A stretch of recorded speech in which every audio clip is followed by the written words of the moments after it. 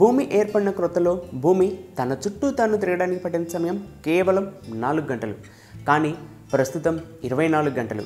ఇంకా ఖచ్చితంగా చెప్పాలి అంటే 23 గంటల 56 నిమిషాల 4 సెకండ్లు. దీన్ని బట్టి మనకు ఏమి అర్థమవుతుంది అంటే భూమి తన చుట్టూ తాను తిరిగే సమయం పెంచుకుంటుంది అని. ఇలా ఓ బిలియన్ సంవత్సరాల తర్వాత ఏదో ఒక రోజు భూమి తన చుట్టూ తాను తిరగడం పూర్తిగా ఆగిపోతుంది. అప్పుడు భూమి మీద ఎటువంటి పరిస్థితులు ఉండవచ్చో తలుచుకుంటే ఓవైపు ఆశ్చర్యం కలుగుతుంది, మరోవైపు మన ఒళ్ళు జలధరిస్తుంది. ఈ వీడియోలో నేను చెప్పే విషయాలన్నీ నా ఊహలు కావు, ఇటీవల నాసా వారి ఎక్స్పెరిమెంట్స్లో బయటపడిన షాకింగ్ ఫ్యాక్ట్స్. సరే, ఇక లేట్ చేయకుండా కంటెంట్లోకి వెళ్దాం. బట్ వన్ రిక్వెస్ట్, ఈ వీడియోనే కాదు, ఇటువంటి వింత విషయాలతో కూడిన వీడియోలు ప్రతివారం నా ఛానల్లో చూడాలి అనుకుంటే ఖచ్చితంగా క్రింద కనిపించే సబ్స్క్రైబ్ బటన్పై క్లిక్ చేసి ఈ ఛానల్కు సబ్స్క్రైబ్ చేసుకోండి. Welcome to Vasu Telugu facts.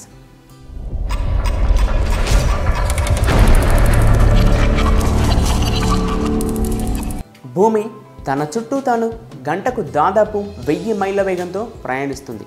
తూర్పు నుంచి పడమరకు కాదు, పడమర నుంచి తూర్పుకు.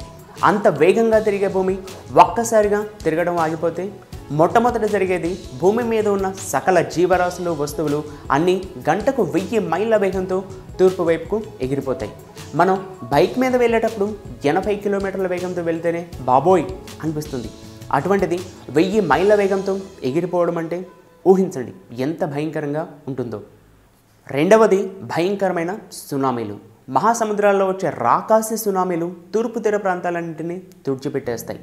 తూర్పు తీరాల్లోని భవనాలన్నీ సునామీల దెబ్బకు కొద్ది క్షణాల్లోనే నేలమట్టమవుతాయి. 3. భూమధ్యరేఖ వద్ద భూమి గురుత్వాకర్షణ శక్తిని కోల్పోతుంది. అందువల్ల అక్కడ ఉండే మహాసముద్రాలన్నీ ఉత్తర ధ్రువం వైపు, దక్షిణ ధ్రువం వైపు వెళ్ళి 2 మహాసముద్రాలుగా మారిపోతాయి. 7 ఖండాలు భూమధ్యరేఖ వద్దకు వచ్చి ఒకే ఖండంగా మారుతాయి. అప్పుడు భూమి మొత్తానికి బెల్ట్ పెట్టినట్లుగా ఇలా కనిపిస్తుంది. 4. చందమామ కూడా నెమ్మదిగా భూమి చుట్టూ తిరగటం ఆగిపోతుంది. అప్పుడు క్రమంగా చందమామకు భూమికి మధ్య దూరం తగ్గటం ప్రారంభమవుతుంది. ఆ తర్వాత కొద్ది రోజుల్లోనే చందమామ భూమిపై పడుతుంది. 5. భూమి తన చుట్టూ తాను తిరగటం ఆగిపోతుంది, కానీ సూర్యుని చుట్టూ తిరగటం మాత్రం ఏమాత్రం ఆగిపోదు. కాబట్టి 6 నెలలు పగలు, 6 నెలలు చీకటి ఏర్పడుతుంది. సో ఒకవైపు విపరీతమైనటువంటి వేడి, మరోవైపు విపరీతమైనటువంటి చలితో భయంకరమైన కరువులు సంభవించి త్రాగడానికి నీరు దొరకని పరిస్థితి ఏర్పడుతుంది. 6.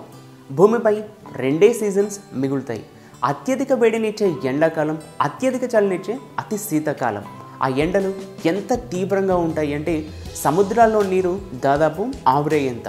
శీతాకాలంలో అయితే సముద్రాల్లో నీరు దాదాపు గడ్డకట్టేంత చల్లదనం. 7.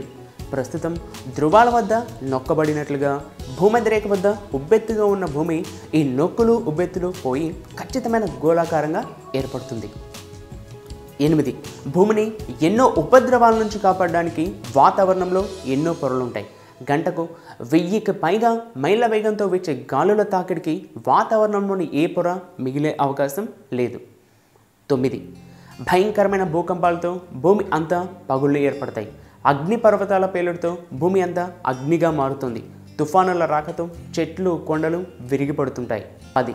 భూమికి అయస్కాంత క్షేత్రం ఉంటుంది. అది భూకేంద్రం వద్ద నుంచి అంతరిక్షంలోకి వ్యాపించి ఉంటుంది. ఇది విశ్వం నుంచి వచ్చే రేడియేషన్ను, సూర్యుడి నుంచి వచ్చే అత్యంత వేడిగాలను నిరోధించి మనకు రక్షణ కల్పిస్తుంది. భూమి తిరుగుతూ ఉన్నప్పుడే ఆ అయస్కాంత క్షేత్రం ఉంటుంది. భూమి తిరగడం ఆగిపోయినప్పుడు ఆ అయస్కాంత క్షేత్రం కూడా ఉండదు. సో అప్పుడు ఏం జరగబోయేది మనం ఊహించుకోగలం. ఫ్రెండ్స్, ఇటువంటి ఆసక్తికరమైన విషయాలు ఎన్ని తెలుసుకున్నా ఇంకా తెలుసుకోవాల్సినవి మిగిలే ఉంటాయి. ఇకపై ప్రతి సాటర్డే ఈవినింగ్ అటువంటి ఇంట్రెస్టింగ్ అండ్ అమేజింగ్ కంటెంట్ ఉన్న వీడియోలతో మీ ముందుకు క్రమం తప్పకుండా వస్తాను. సో ఆ విషయాలు మీరు తెలుసుకోవాలి అనుకుంటే ముందే చెప్పినట్లు ఈ ఛానల్కు సబ్స్క్రైబ్ చేసుకోండి. అలానే ఈ వీడియోని లైక్ చేయడం, షేర్ చేయడం మర్చిపోకండి. Signing off, Vasu Telugu facts.